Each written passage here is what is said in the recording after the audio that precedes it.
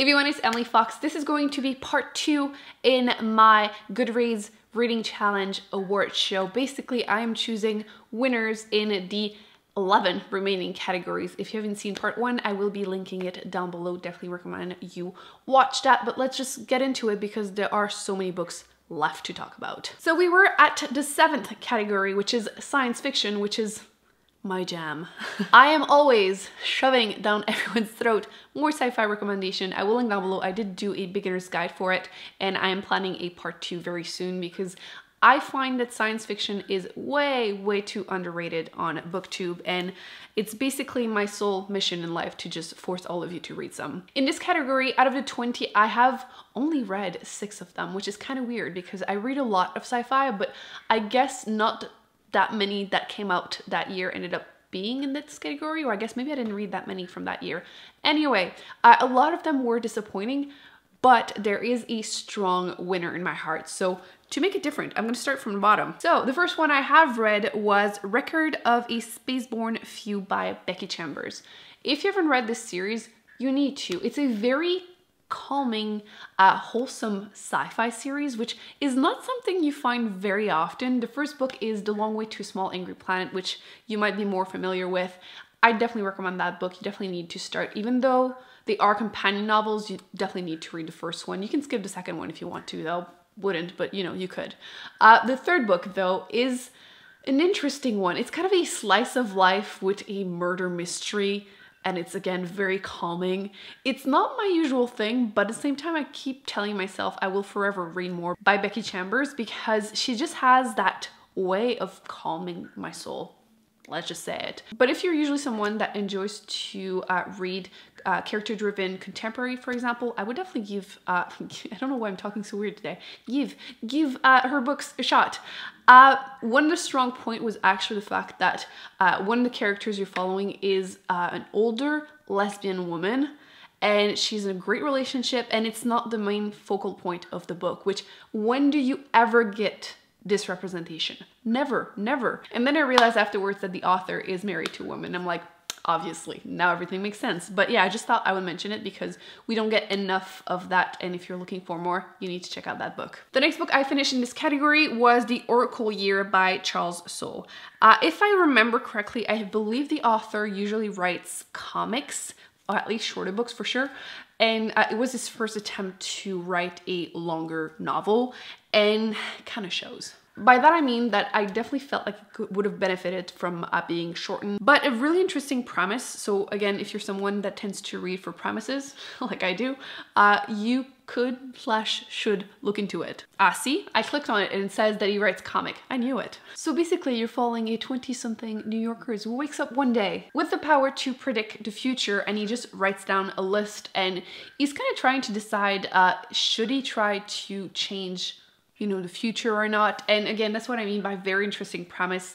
I did find that it kind of got out of breath throughout the book. Is that an expression in English too? But it just kind of got a little tiring because it wasn't sure in what direction it was going. That's kind of why I think it would have benefited from being kind of just squished a bit more and just have a more direct ending. Overall, an interesting topic, but a little bit disappointing. Next book I read in this category was Artificial Condition by Martha Wells, which is book 2 in the Murderbot series, which, oh mind do I love this series. However, book 2 was the weakest that I've read so far. I've read the first 3. The main character is a robot, essentially. They basically end up becoming they have their free will, let's just say that, and they just don't really like humans, and they decide to be independent and do their own thing, and you know, adventures happen.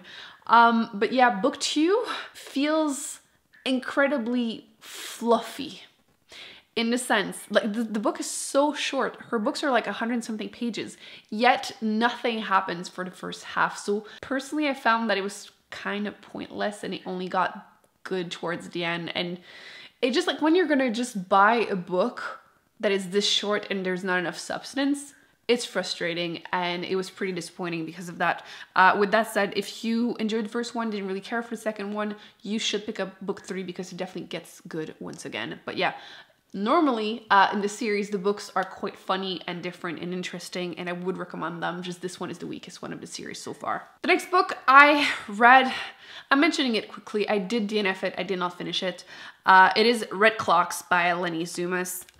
You know when you read a book and you keep catching yourself having to go back because you're like, am I reading or am I like pretending to read because I am not getting anything from this book?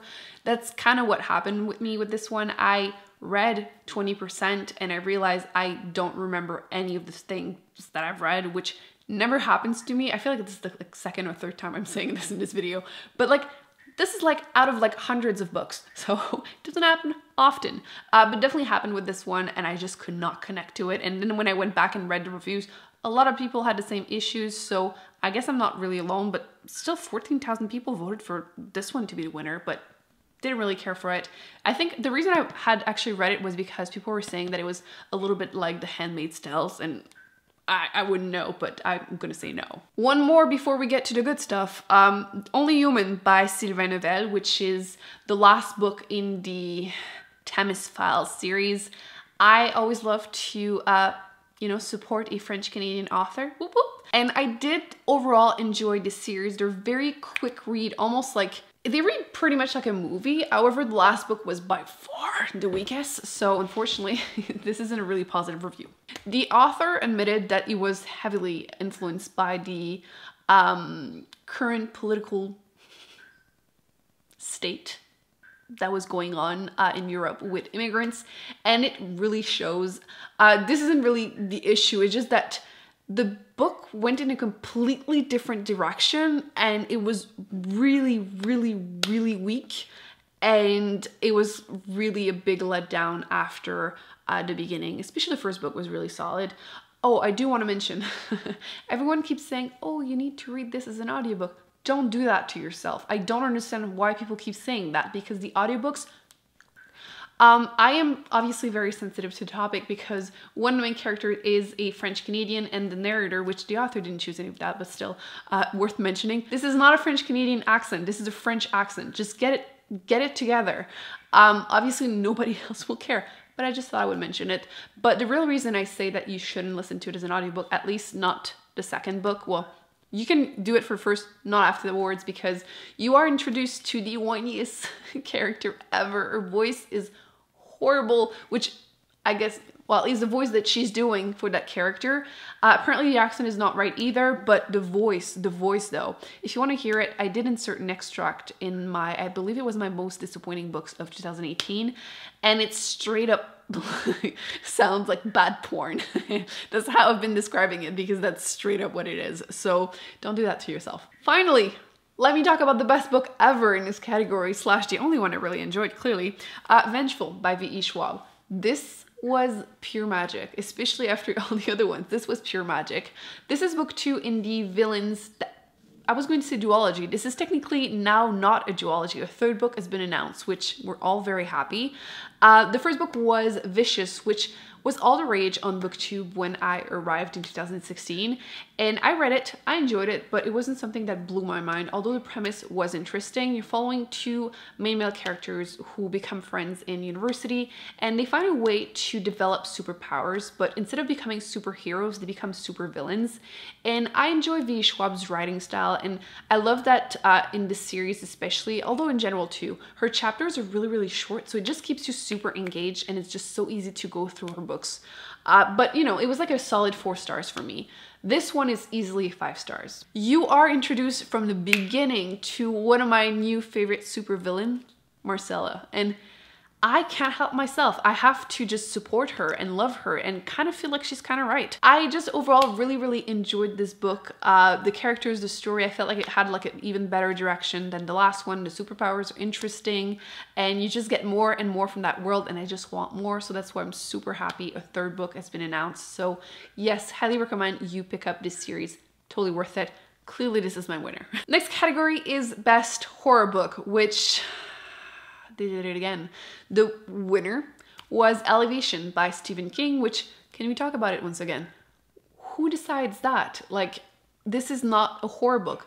It is not. I don't know why it won. Clearly people didn't read the book and decided Stephen King, let me vote for this one, you cheaters. This is basically why I'm doing my own award show, because of stuff like that. So let's talk about it. Elevation.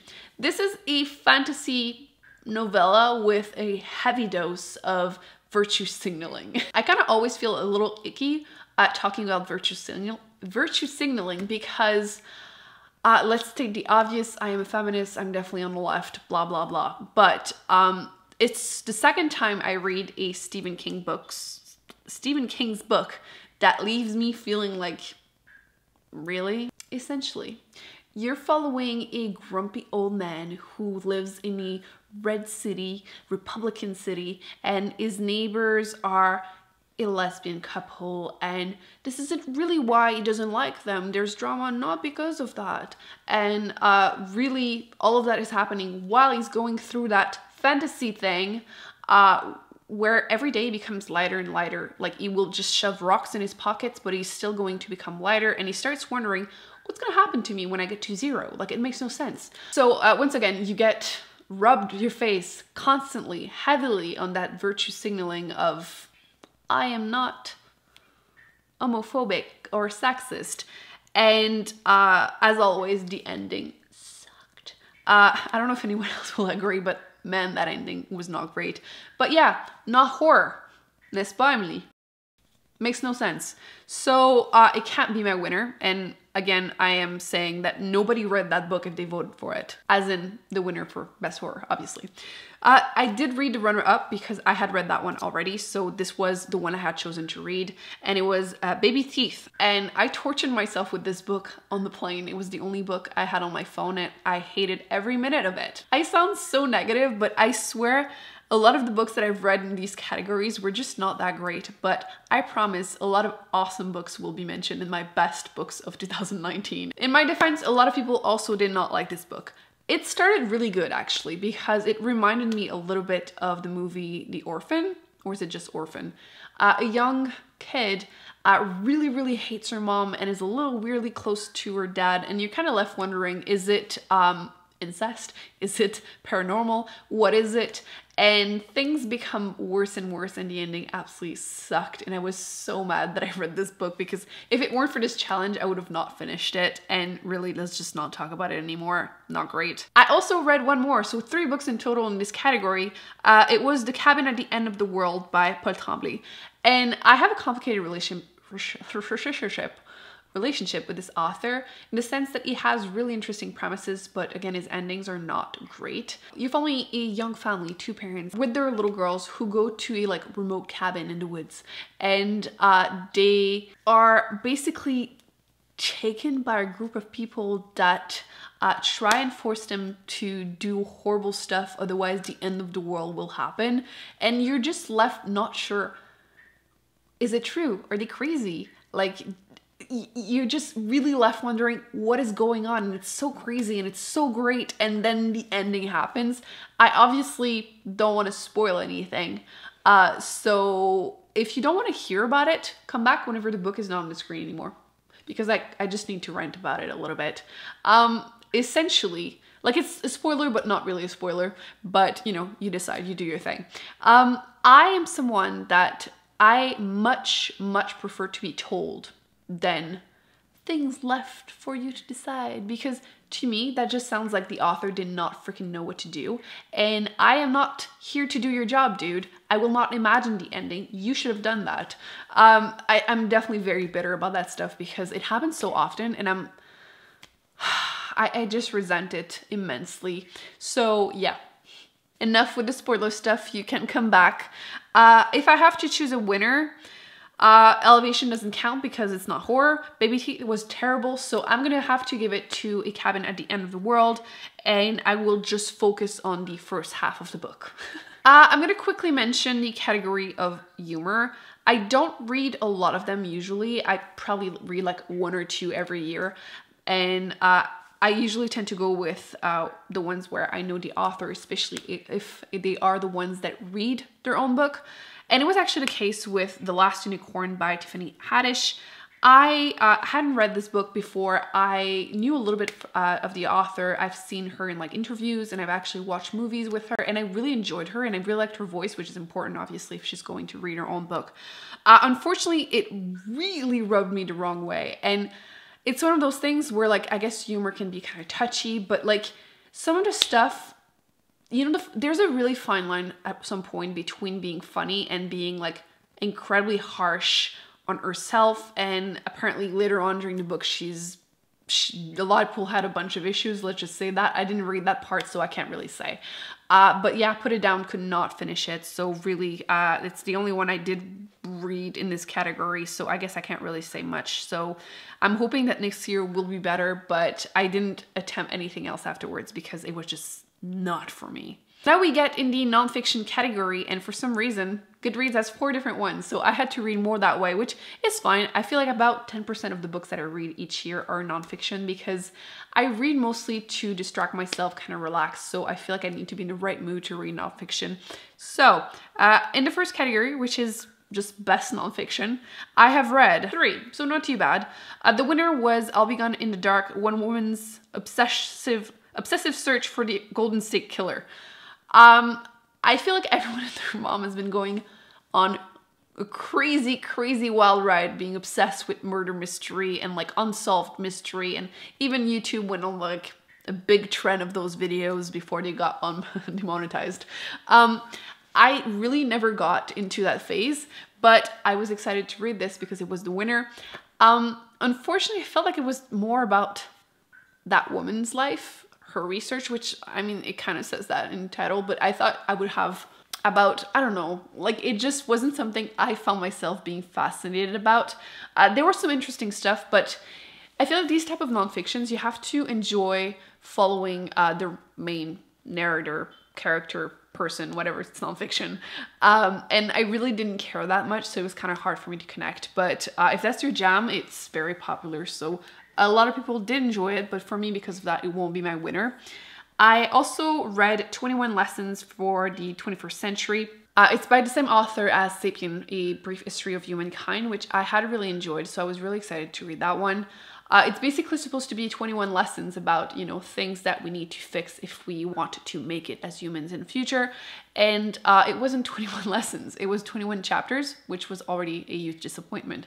I really, really liked the beginning because it was definitely more focused on technology and like science, which is what I thought the book was going to be about. And I was really loving the beginning, and then it got weaker and weaker because it became more and more about the author's stance and like politics, religion, and it did it a little bit in Sapien. I mean, if you've read it, you kind of know what I mean, but I didn't feel like it was too bad.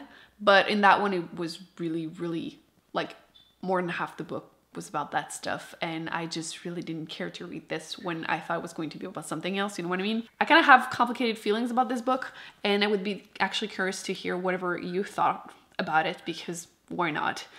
The winner for me was the third book that I did read, which was Not That Bad, which is an anthology about essentially essays about rape culture. A bunch of people wrote essays about how things they went through. It's obviously a very hard topic. I did listen to it as an audiobook, which I would recommend. Obviously, huge trigger warnings. One of the things I did enjoy was the fact that at the end of the day, if you do read it, you are going to connect really, really hard to at least a couple of those stories, which was obviously my case too. It was rough. It was honestly very, very rough, but I think it's an important read, and I did enjoy it to, you know, a certain extent. But yeah, for me, this was definitely the best one of the 3, so that's my winner. Next category was Best Memoir and Autobiography, which is not something I actually read like ever.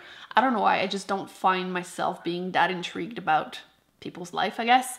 But I did read the 2 winners because they were very, very close, and I was wanting to read both of them anyway. So I read Educated by Tara Westover and then Becoming by Michelle Obama. So let's start with the winner, which was Educated, and holy schmoly, that was a tough read.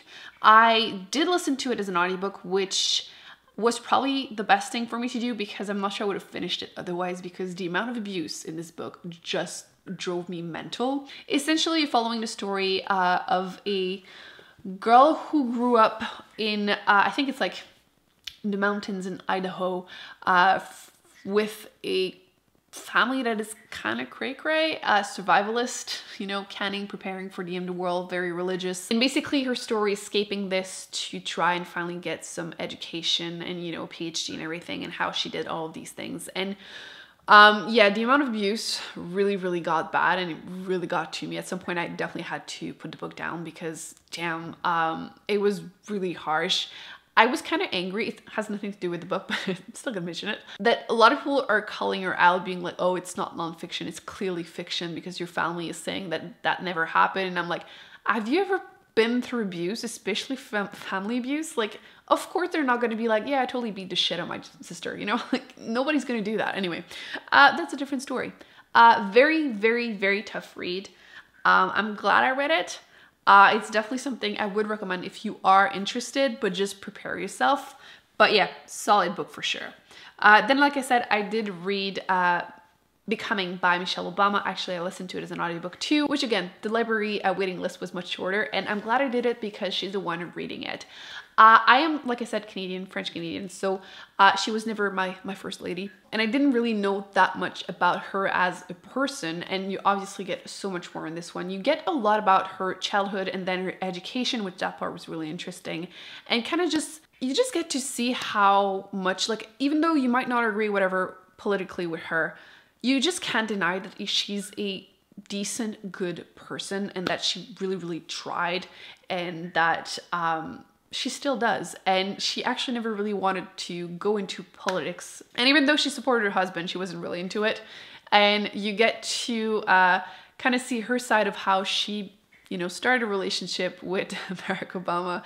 And I really enjoyed how she really didn't like him at first, which is always funny. But yeah, I really enjoyed that book a lot more than I thought, especially like maybe less her childhood part, but like more the rest was really interesting. And if you still haven't read it, I definitely recommend you do so. There was this really solid book, and I can't decide which one I like the most, okay? Both of them are totally worth a read. I just give them a thumbs up. You need to. The next category is Best History and Biography. I have only read one, which I will go through very quickly. It was The Good Neighbor, The Life and Work of Fred Rogers, which I listened once again as an audiobook. I don't think I would have been able to finish it otherwise. I didn't know that much about Mr. Rogers because, once again, French Canadian, did not grow up watching his show, which is sad now that I know about it. But once again, I do rate my books based on my enjoyment, and I can't say this was an enjoyable book at all. I am looking forward to watching the movie with Tom Hanks because Tom Hanks. But it's not something I think most people need to read. I didn't like really care for the information that I really learned in there. But you definitely get to see how decent of a person he was. But yeah, I mean, I guess by default it has to win because it's the only one I read, but meh. Now finally my favorite nonfiction category, Best Science and Technology. I have only read 3 books in there because I guess it just happened that way. I read actually the first 3 on top, so I guess I got to read the most popular ones. Although there are quite a few that are still on, I'm still on the waiting list at my library, so I might eventually get to more of them. So the winner was The Rise and Fall of the Dinosaurs, which, yeah, child Emily was totally obsessed with dinosaurs. Like, I listened so many times to The Land Before Time. Actually, I got really sick as a kid, and my parents had to buy me plastic dinosaurs because they could not stand to listen to me listen to that movie ever again. So I had to like do the whole story with myself. Anyway, not so fun fact. But if you like dinosaurs and you want to hear someone geek the crap out of dinosaurs for hours, you should check out that book. It was great to hear that dinosaurs were basically giant chickens, or more like chickens are now tiny dinosaurs. And getting to say that after reading it to everyone you know is great. Actually, I had heard that before, but I didn't know it was from this book, and it was just great because now I know. So yeah, great book for sure. I did also listen to the audiobook of Brief answers to big questions, which includes extracts of Stephen Hawking. So if you are going to listen to it as an audiobook, you're going to get that, which I definitely recommend you do that. It's a very short audiobook. If I remember correctly, it was like 5 or 6 hours, but it was still interesting. I do feel like it's something I would need to like reread a couple of times to really get all the information, but it was a really entertaining, quick, easy nonfiction read, and I enjoyed it. I also ended up listening to She Has Her Mother's Laugh, and this one is about genetic, and this was way too long. I think the audiobook ended up being like 20 something hours. The physical book has like 500 something pages, but then it's a science-based one, so there's probably like 100 pages that are like footnotes. I kind of found myself feeling that it really, really needed or would have benefited from being, you know, shortened a lot. But overall interesting topic. I think I would have preferred it as a physical book because I would have been able to, you know, fast forward, skip a few pages here and there. But yeah, interesting topic, just too long, like way, way too long. So I think if I have to choose a winner, I'm gonna go with the Tiny Dinosaurs. Best poetry, I read the first two. I read The Witch Doesn't Burn, this one, which by Amanda Lovelace. I have complicated. Okay, poetry is not really my thing, especially modern one. I read it because I had to type of thing. I didn't really care for it. I feel like reviews seem to be either very positive or they didn't really care for it, and I find myself being kind of very meh, like I won't really remember this long-term type of thing. So not really surprised, but you know, I tried, I guess. A lot of people were telling me actually to give a chance to the runner-up, which is why I also listened to that one as an audiobook, which you need to do if you go through it. It is The Poet X, and I definitely, again, recommend the audiobook because there's a lot of Spanish. I don't speak Spanish, and it was just great to listen to it, but also just the rhythm, it just flew really, really nicely as an audiobook. I really, really enjoyed like first three quarters of the book because it was just a really, really interesting story. However, I do want to mention that I hated the ending. I can't really say much because obviously spoiler free as always, but if you want to hear my thoughts, I definitely would recommend checking out on Goodreads. You have to click to view the spoiler, so spoiler free otherwise. And I had some strong issues towards the end. Apparently it is inspired by her life, so you know, whatever, but just my 2 cents. Next category was Best Debut Author. I have read 8. Although I really wish I had had time to get to the 9th, but whatever. The first one was Children of Blood and Bone by Tomi Adeyemi. This is a YA fantasy series that has a lot of inspiration from Africa. The magic system is just, I loved it. I really enjoyed the world building. I enjoyed the characters, how strong the main female character was. My issues with this can be summarized by I wish this was an adult book.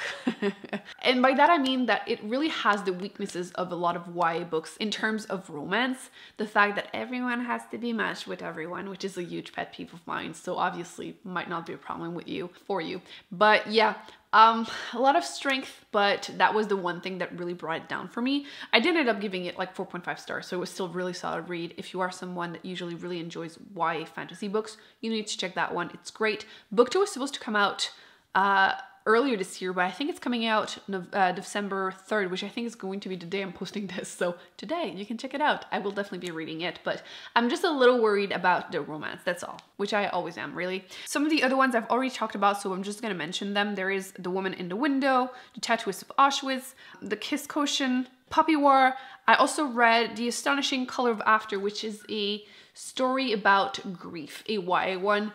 It was interesting if you are someone that enjoys magical realism and YA kind of contemporary, I guess, type of story, following a young girl who gets to finally meet her mom's side of family in Asia, and she never got to know them whatsoever. She doesn't really speak the language either, so there's like issues trying to communicate, and then magical realism. It was good. I completely understand the hype if you are looking for those type of books, but they break my heart, so I'm always a little like not wanting to read them, but it was pretty solid. An Absolutely Remarkable Thing, which again, we've talked about, same thing with The 7.5 Deaths of Evelyn Hardcastle. If I have to choose a winner, this is hard. I kind of want to mention The Puppy War, I think. Yeah, I think it's going to be The Puppy War. There you go. Solid fantasy book. Next category is Best Young Adult Fiction. They, I believe, are mostly contemporary, so once again, not really my jam usually. There are 3 I had read. Leah on the Offbeat, which, full disclaimer, I feel like it's one of those books that I gave a pretty high rating at first, and then afterward I'm noticing more issues / I'm realizing that I really just enjoyed the characters / Simon from the first book. So yeah, there's that. It was kind of nice though to get some representation of girl loves girls, which you usually just get boy likes boys.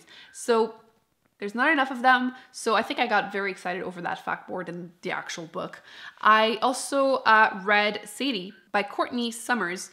And this was a really interesting format. It's kind of a podcast contemporary murder mystery, and it took me kind of by surprise, honestly, especially why. It was just really an interesting concept. I'll come back to it, spoiler alert. And then there was The Astonishing Color of After, which I've already mentioned. So the winner for me has to be Sadie, which kind of is weird because I feel like if you asked me earlier this year, I would have chosen Leah on the Offbeat. But yeah, Sadie it is, because I think it's definitely worth a shot.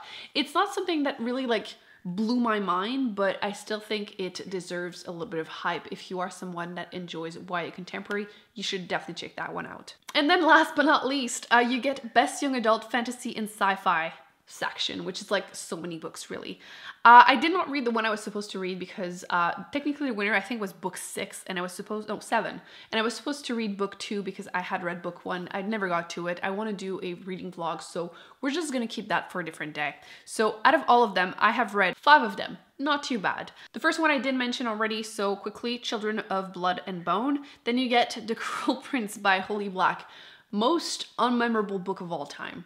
I usually have a pretty good memory and I can mostly tell you about a book, which I guess I kind of have proven a little here, maybe, hopefully. And this one is one of those books where I struggle to remember what it was about because like 400 pages of fluff, nothing happens. You get fae and human, I don't know, I just really didn't care for it. You get that poor girl who gets stuck in that weird romance with a villain boy, bad boy, and nothing happens until the end. So can you see how bitter I am about the whole thing? Also, my camera, the battery is about to die, so I'm kind of just moving forward. Thunderhead by Neil Shusterman. Amazing YA sci-fi series. If you are looking to test them, even if you usually only read adult books, check that one out. Blew my mind. Fantastic. The first book is actually Scythe, and it starts with like a utopian kind of feel world. Basically, death is not a thing anymore, and you have those scythe people. Their job is to kill people to just maintain population numbers, and a lot of political intrigue. It was really great. And then book 2, you get even more political intrigue. There's a little bit of romance, but let's just, you know, and you get more artificial intelligence. It just develops and the world becomes bigger and bigger. It ends on a ridiculous cliffhanger. And then book 3 just came out. So if you're reading it now, you're not going to have to deal with what I had to deal with. And it's one of the next books that I'm picking up because I cannot deal anymore. But yeah, fantastic book. Definitely recommend it. Then you have Skyward by Brandon Sanderson, which I genuinely believe would have won if it had not come out. Like I think it was came out like the month the award show thing got done, nominations. So that's why I didn't win. I'm guaranteeing you.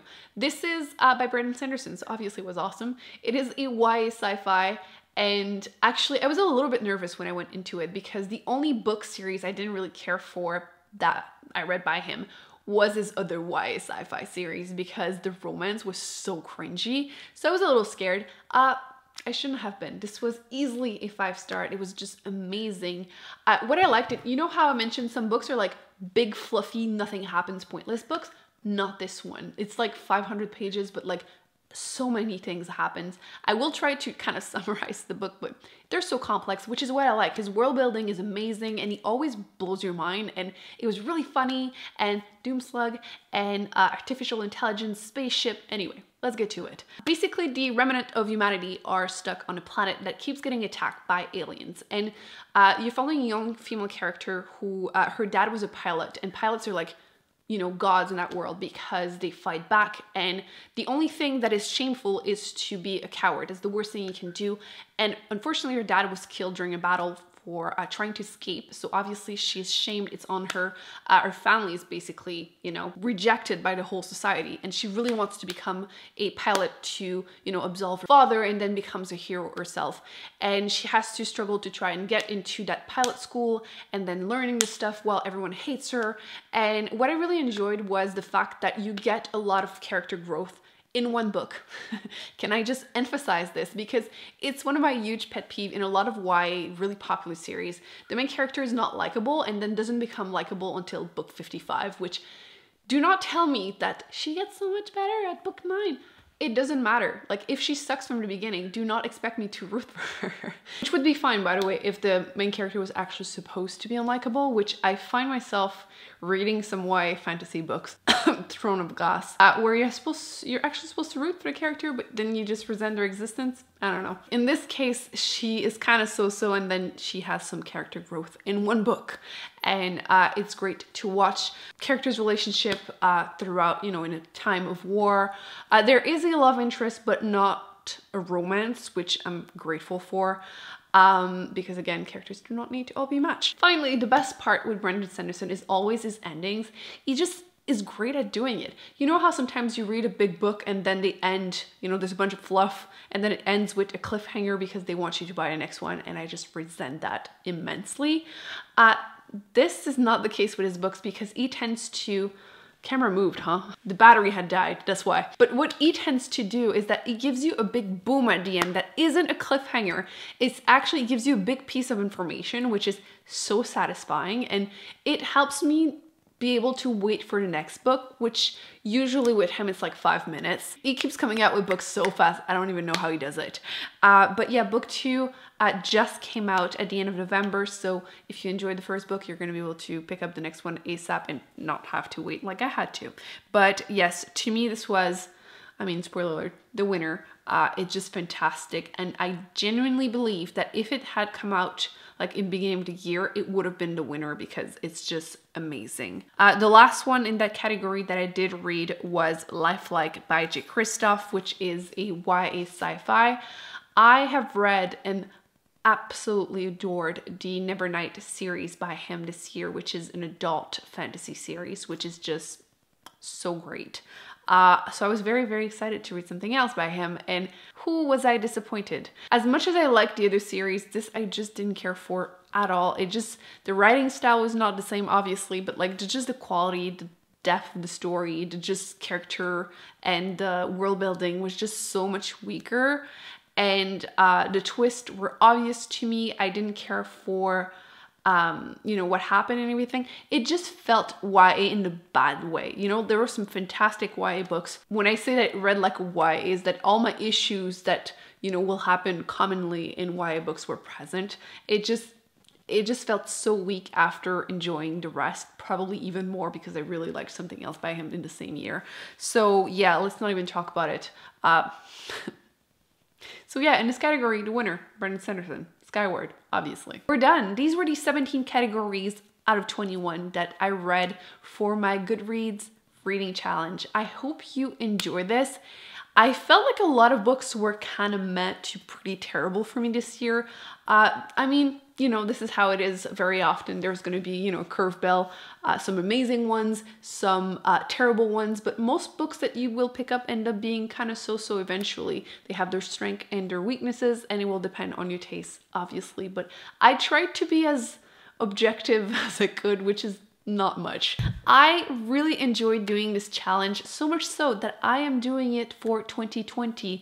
I will be basically reading a bunch of the winners and runner-up for the Goodreads Choice Award of 2019. So if you want to participate, there will be a video very, very soon, basically mentioning the ones I am picking up, and then, you know, I will probably read a couple more in each category just so I'm able to do, again, a wrap up at the end of the year. I really hope you guys enjoyed this as much as I did. Again, feel free to comment in the comment section your opinion on any of these books, if you love them, if you hated them, if you agree with me, if you would have chosen a different winner. It's always part of fun. Don't forget to thumbs up, subscribe. I will be putting more videos on the screen that I recommend you check out, and definitely don't forget to subscribe because, again, I am planning on doing my end of the year series pretty much next, and you definitely don't want to miss that. I'll see you in my next videos. Bye. We did it, Em. Not because of you.